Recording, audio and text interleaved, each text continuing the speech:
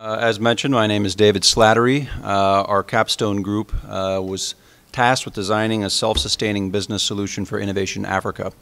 Our advisor is Kizzy Charles Guzman. Now, tonight, I'd like to introduce you to our client. I'd also like to tell you a little bit about the problem that they're facing and the one that we were tasked to help try and solve. I'll go over the scope of our work, the deliverables that we've provided, various recommendations, which will include a product assessment calculator, which I'll get into, a organizational management tool, and finally I'll conclude by discussing some of the sustainability benefits that that region will continue to enjoy if they become self-sustaining. Innovation Africa was founded in 2008. They're a nonprofit NGO with offices in Israel, New York, and Uganda.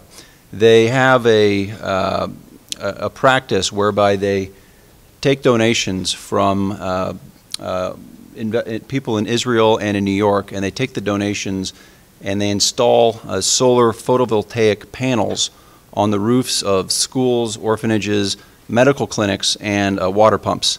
The net impact is they've impacted over almost 500,000 people, and I'll show you a couple of the projects, what they look like. You can see a health clinic in Uganda, a water pump, and then a primary school in Malawi. And what's interesting to note is that picture's at night, and what this has allowed people to do is to study at night, if you're a medical clinic, to refrigerate vaccines, to see patients 24 hours a day. So it's had numerous social benefits. You know, it should be mentioned that Innovation Africa focuses on two primary problems that they're trying to solve. One is the electrification gap, which is noted that there's 550 million people that still don't have electricity.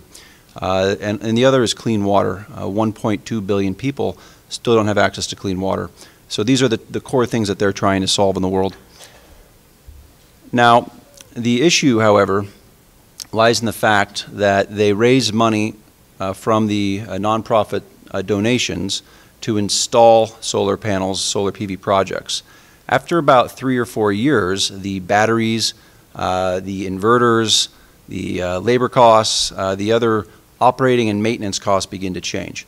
And that's why they needed a separate revenue source for these projects. So what they ended up doing is they started to open cell phone charging kiosks at various projects where they would charge 20 cents per charge, and that would provide enough revenue for them to cover the O&M expenses.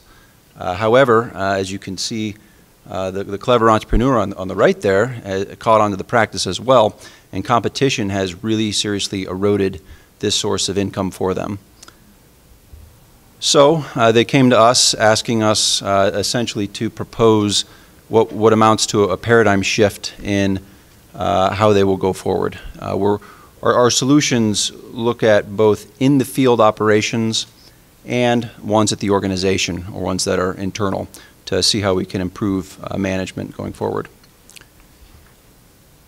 So what we did is we've delivered essentially a retail product recommendation for each major site, and we've also developed a product assessment calculator that can be used in the field by project managers to determine whether or not a potential product he might buy would be a good fit for that location. At the organization level, we've developed two tools. One is an evaluation methodology, and the second is an organizational management tool. This is what the client sees. This is essentially a rating system, and it's broken into short-term and long-term strategies. It's not important what these are. I'm going to walk you through a couple of them right now.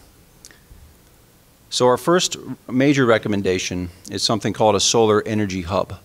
This is essentially a repurposed shipping container that is powered by solar power, and at certain project locations it will make sense to plop one of these down, maybe in the center of a village, at a school or clinic, and potentially sell retail products.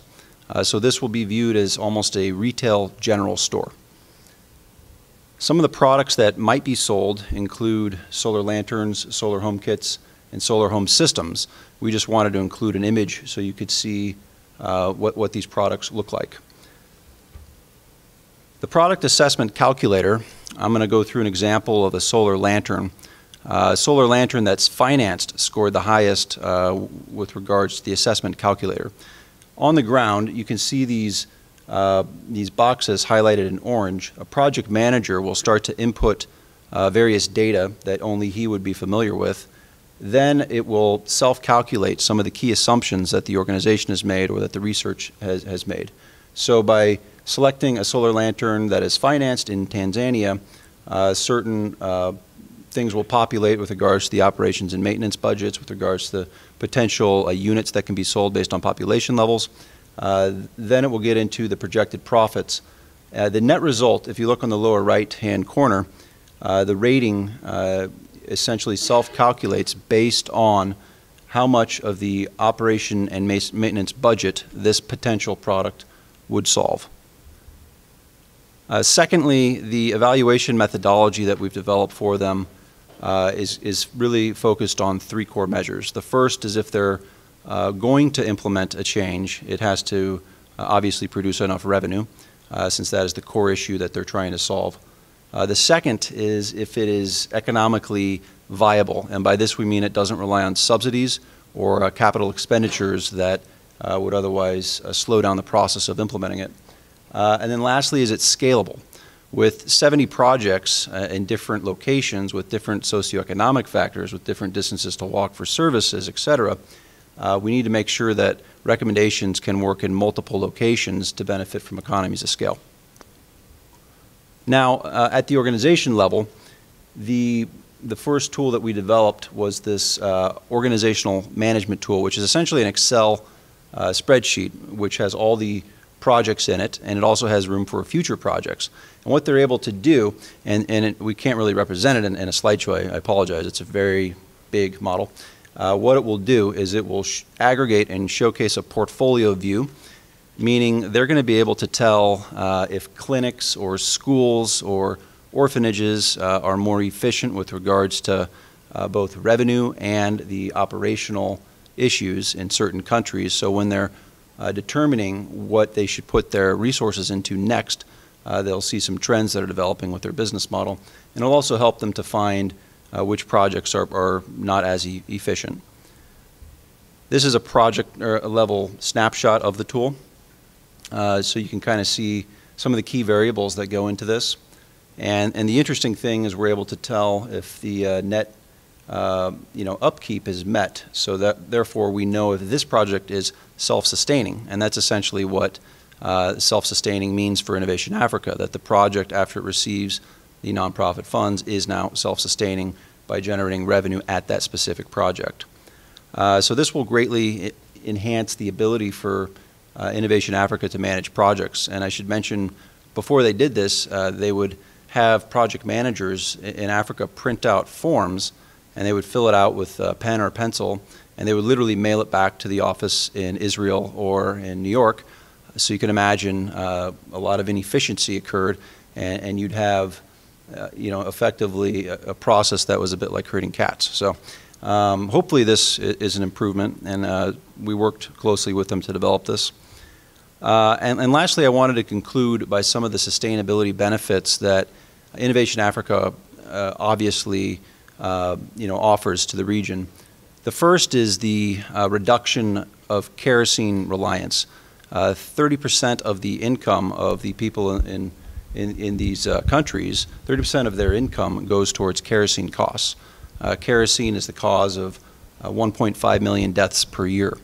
And not to mention all the GHG and other emission issues that that specific problem has, and and then obviously being a purveyor of solar technology, it has to be said if they solve some of the electrification gap issues by using solar technology, that's very beneficial for the planet. And lastly, one thing with the competitors that we wanted to address is provide a marketplace for them to get their goods and foster a very inclusive community. So we're actually trying to have them create more jobs, have them create more of a marketplace as opposed to competing with other people in the village. And lastly, I just wanted to highlight, we did a lot of analysis, and we found that they have to increase cash flows by 300% in order to remain self-sustaining. And that's really a staggering number. It's going to involve a paradigm shift. It's going to involve taking a business risk.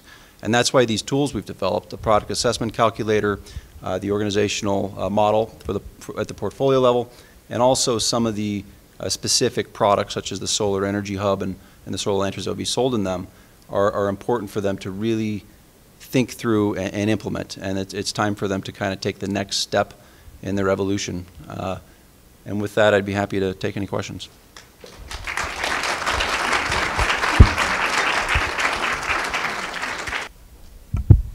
These tools that you created, what kind of training is needed, and what kind of time and energy and people are going to be needed in order to essentially educate these businesses on how to use these tools and these assessment calculators properly? No, it's a great question. The assessment calculator is actually pretty easy because the inputs that you saw are essentially only going to be, that's all that the project manager will see. The rest of the outputs are seen at the organization level. So that tool is fairly easy. The organizational management tool is a very complicated, big model that takes in all the data and streamlines it for an aggregated view. We've been working closely with someone at Innovation Africa that's going to take over that tool. She has a statistics and math background, so we're developing it so it's user-friendly specifically for her to help the organization. Okay, David, nice job. Thanks.